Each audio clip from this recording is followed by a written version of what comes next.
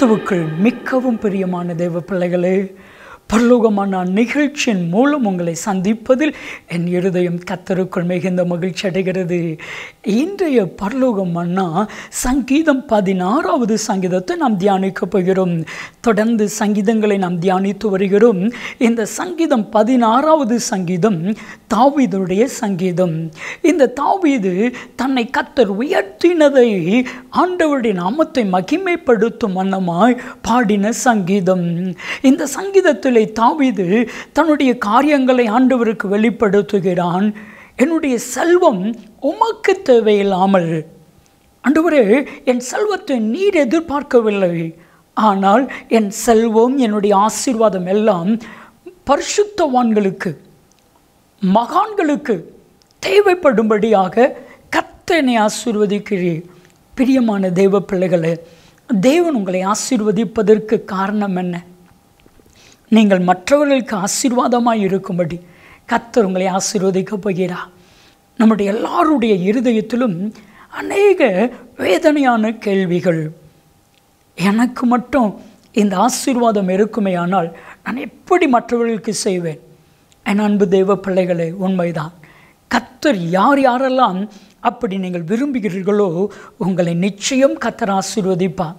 எதற்காக? மற்றவர்களுக்கு, பரிசுத்தவான்களுக்கு, தேவ ஊழியர்களுக்கு, தேவ பிள்ளைகளுக்கு, தேசத்திற்கு, சமுதாயத்திற்கு, திருச்சபைக்கு நீங்கள் ஆசீர்வாதமாய் இருக்கும்படி கர்த்தர் உங்களை ஆசீர்வதிப்பார். ஆதியாகமம் 12:2 ஆபிரகாமை கர்த்தர் ஆசீர்வதித்தார். ஆபிரகாம் பெயரை பெருமைப்படுத்தினார். ஆபிரகாம் ஆசீர்வாதமாக இருந்தான். நான் உங்களுக்கு ஒரு வார்த்தை சொல்லட்டுமா? கர்த்தர் உங்களை ஆசீர்வதித்து உங்கள் பெயரை பெருமைப்படுத்துவார். நீங்கள் ஆசீர்வாதமாக இருப்பீர்கள். மாத்திரமல்ல, மிக முக்கியமான ஒரு கருத்தை தாவீது சங்கீதம் 16வது அதிகாரத்திலே சொல்லியிருக்கிறார். சங்கீதம் 16வது அதிகாரம் 8வது வசனம், இது உங்கள் வாழ்க்கையில் நடு மைய வசனமாய் இருக்கட்டும். கர்த்தரை எப்பொழுதும் எனக்கு முன்பாய் நான் வைத்திருக்கிறபடியினால், கர்த்தர் என் வலது பரிசத்தில் இருக்கிறபடியினால் நான் அசைக்கப்படுவதில்லை. என் அன்பு தெய்வ பிள்ளைகளே, கர்த்தரை எப்பொழுது உங்களுக்கு முன்பாக வைங்க. இன்றைக்கி நமக்கு முன்பாக என்ன இருக்குது? பிரச்சனை தான் இருக்குது. நமக்கு முன்பாக என்ன இருக்கிறது? பாடுகள் தான் இருக்கிறது. நமக்கு முன்பாக என்ன இருக்கிறது? பலவிதமான உபத்திரவம். இல்லை, இன்னைக்கு உங்களுக்கு முன்பாக என்னென்ன பிரச்சனை இருக்குதோ அதெல்லாம் பின்னாடி போகட்டும்.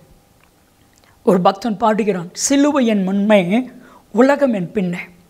நான் சொல்லுவேன் எப்பவும், கர்த்தர் என் முன்னே, பிரச்சனைகள் எல்லாம் என் பின்னே. எப்பொழுதும் கர்த்தர் எனக்கு முன்பாய் வைத்திருக்கிறபடியினால், அவர் என் வலது பரிசத்தில் இருக்கிறபடினால் நான் அசைக்கப்படுவதில்லை. பிரச்சனை உங்களை அசைப்பது இல்லை. பாடு உபத்திரவங்கள், கடன் உங்களை அசைப்பது இல்லை. வியாதி உங்களை அசைப்பது இல்லை. மனிதர்கள் உங்களை அசைப்பது இல்லை. பிசாசு உங்களை அசைப்பது இல்லை. தேவனை எந்த மனுஷன், எந்த மனுஷி முன்பாக வச்சிருக்கீங்களோ உங்களை யாராலையும் அசைக்க முடியாது. விசுவாசிங்களே, நீங்கள் அசைக்கப்படுவதில்லை. கண்மலையின் மேல் கட்டின வீடு பெருமழை வந்து, பெரு வெள்ளம் வந்து, காற்று அடித்து அந்த வீட்டின் மேல் மோதியதும் அது அசைக்கப்படவில்லை. காரணம், கிறிஸ்து இயேசு மேல் கட்டப்பட்டிருந்தது. கர்த்தரும் இரட்சகருமாக இயேசு கிறிஸ்து உங்களுக்கு முன்பாய் இருக்கிறார். அவர் உங்களுக்கு முன்பாய் போகிறார். அவர் உங்களோடு கூட இருக்கிறார். அசைக்கப்படுவதில்லை.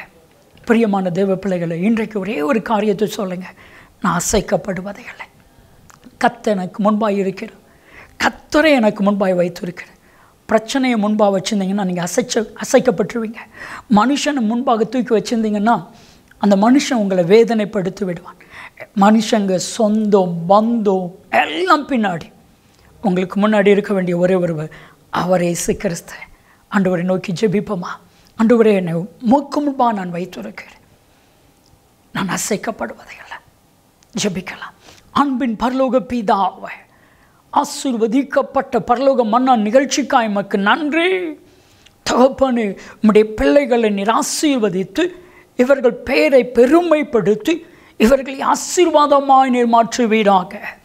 அப்பா, இவர்கள் உம்மை இவர்களுக்கு முன்பாக வைத்திருக்கிறபடியினால், நீர் இவர்களோடு கூட இருக்கிறபடியினால் இவர்கள் அசைக்கப்படுவதில்லை. பிரச்சனைகளோ பாடுகளோ பத்திரவமோ வேதனையோ இவர்களை அசைக்காதபடிக்கு என் தேவன் ஆணி வேறாய் இருக்கிறதற்காக, நீர் இவர்களுக்கு முன்பாய் இருக்கிறதற்காக, இவர்களோடு கூட நீர் இருக்கிறதற்காக உமக்கு நன்றி. இந்த நிகழ்ச்சி பார்த்த அடுத்த நிமிடம் இவர்கள் இருதயத்திலே ஒரு எண்ணம் வரட்டும், கர்த்தரை எனக்கு முன்பாய் வைத்திருக்கிறேன், ஆகையால் நான் அசைக்கப்படுவது இல்லை. இந்த வார்த்தைக்காக உமக்கு நன்றி.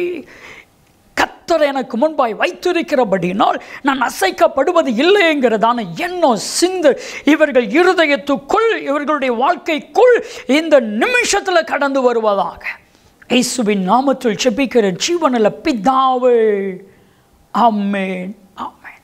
கிறிஸ்துவுக்குள் பிரியமான தேவ பிள்ளைகளே, நீங்கள் அசைக்கப்படுவது இல்லை.